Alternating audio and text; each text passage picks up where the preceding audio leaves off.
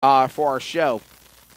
The schedule, there has been some type of a mock schedule that has been put out by, they're not saying that it's from NASCAR or it's from NASCAR, but it got leaked out and it wasn't supposed to have. But anyhow, it's all over social media now. Nobody has made an official word yet from NASCAR about this schedule. But it says that it is a mock-look version of a potentially revised schedule distributed within the NASCAR industry this week. So, for those that are thinking that we're going to be going to Martinsville, which we aren't, that's not going to happen. It's looking like, if anything, racing will return back to North Carolina at Charlotte for the Coca-Cola 600. Now, one thing that I am looking at here, though, Brandon White, is there's no say whatsoever about the NASCAR Cup All-Star race. So it might be a casualty. That's what I'm thinking. For the first time since, 1986. Because, the first time ever at Charlotte, the second year they moved it to Atlanta, and then they brought it back to Charlotte from there. Right. But there might not be an all-star race unless they bring it to like a midweek show or like on a Thursday night before the Coca-Cola 600. I'm not sure, but it looks like tentatively they are planning Charlotte on May 24th. And the key word is tentatively, because remember, it's not Governor official. Roy Cooper could extend this shelter at home to later May or in June. Like Governor Rob Northam in Virginia. So a lot can happen between now and then. This is why it's an unofficial schedule. That's right. But Wesley, I am so hoping we get to race on Memorial Day weekend. I'm not holding my breath for it, but I am cautiously optimistic. The doubleheader at Pocono, that was going to happen anyway. June 27th and 28th on the original NASCAR schedule. Excuse me. So we then move from Pocono, and then we go to Martinsville. Martinsville was tentatively the race on May the 10th for Mother's Day for the first NASCAR night race at Martinsville. And it's looking like now it's going to be June 27th, 28th, Pocono, July 1st, Martinsville, July 5th, Indianapolis, July 8th, Richmond, midweek shows. Then we look at another thing here, Atlanta on the 12th.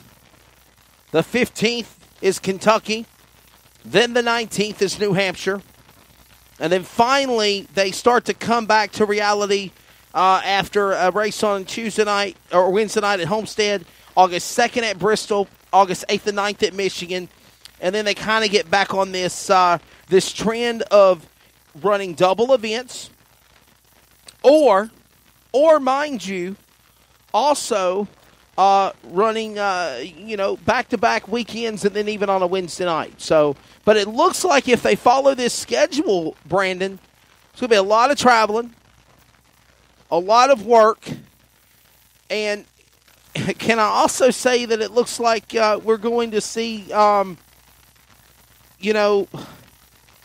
the opportunity to possibly still try to finish up the schedule on the original date.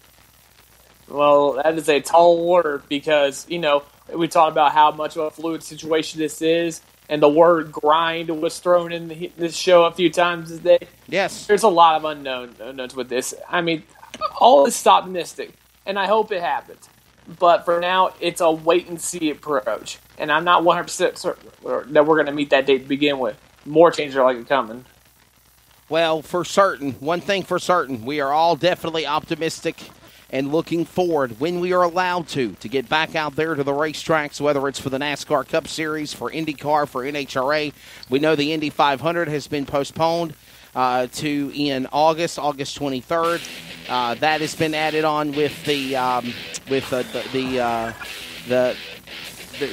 what's in August? The Grand Prix race has been added on. Yeah, the Grand NASCAR Prix weekend. NASCAR IndyCar doubleheader. Yeah, that's an interesting concept. I'm looking forward to that. Yeah, I was going to say that. Man, the horse races, the Kentucky Derby has been postponed all the way until September. That used to Open always championship be canceled. Yeah, I mean, just all sorts of crazy things going on. But all I will say in closing is I always believe in this Bible verse. Bob Dillner said it. Corey said it. Trent said it. Even I say it. So does Brandon. Keep on praying. The power of prayer is real. And if you're not a spiritual person like me, just wish no harm on anybody, because this is a very difficult time we are dealing with in our nation. Hey, this has been a proud presentation of the CRN podcast. Baseball Talk with Trey Snide. Comets Chat. Full Throttle. The Round Table. The Sports Power Hour. Red Clay Life. And even this podcast, I'll say it again, the Full Throttle is a presentation of the CRN Sports Network. As always, go to all the podcast available outlets to get replays of this program. And we'll do it again on Monday. That concludes our week of coverage. So, Brandon, final thoughts before we get out of here, man. Well, everyone, just keep moving forward. Keep persevering. And this will all blow over soon. Hope you've all enjoyed it. Thank you to our guests, including Corey LaJoie of Go Fast Racing for the Monster Energy, or for the NASCAR Cup Series. It's no longer Monster Energy. For the NASCAR Cup Series. Bob Dillner. Yeah. Bob Dillner, Lucas Oil Racing TV, MAV TV, and founder of Speed 51. And good old Trent Ivey, winner of the iRacing Race at Virtual Charlotte and a dirt late model racer. So, archives will be up in just a bit. God bless you all. Thank you so much for joining us. Later, everyone. We'll do it again next Thursday. CRN Podcasts in Full Throttle.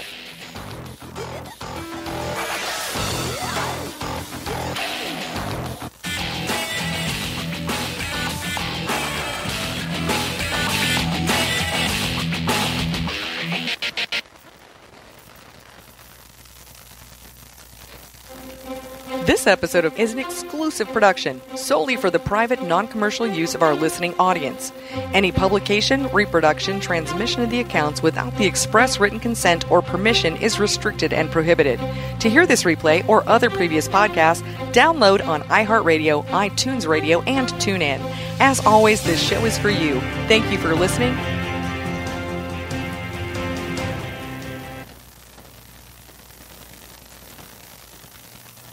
Looking for a life insurance company that specializes in what you actually need? Protection. Call Danny today with Symmetry Financial. Danny is certified in all 50 states, which means Symmetry Financial is not limited and has over 30 companies to choose from. Symmetry Financial has proved time and time again their options and pricing is just better than the rest. Give Danny a call today at 828-994-1681 to see how Symmetry Financial can make life simple.